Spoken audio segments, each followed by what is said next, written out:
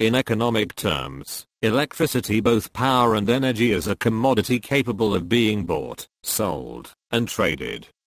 An electricity market is a system enabling purchases, through bids to buy, sales, through offers to sell, and short-term trades, generally in the form of financial or obligation swaps. Bids and offers use supply and demand principles to set the price.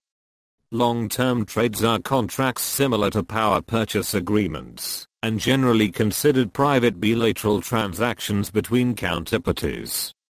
Wholesale transactions, bids and offers in electricity, are typically cleared and settled by the market operator or a special purpose independent entity charged exclusively with that function. Market operators do not clear trades, but often require knowledge of the trade in order to maintain generation and load balance. The commodities within an electric market generally consist of two types: power and energy.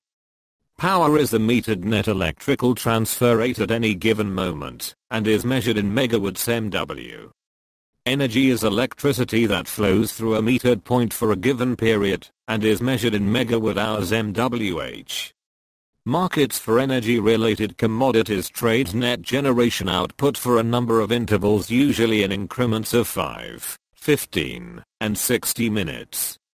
Markets for power-related commodities required and managed by, and paid for by market operators to ensure reliability, are considered ancillary services, and include such names as spinning reserve, non-spinning reserve, operating reserves, responsive reserve, regulation up, regulation down, and installed capacity.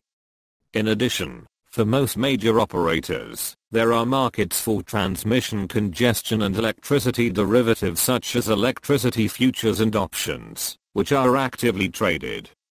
These markets developed as a result of the restructuring of electric power systems around the world. This process has often gone on in parallel with the restructuring of natural gas markets.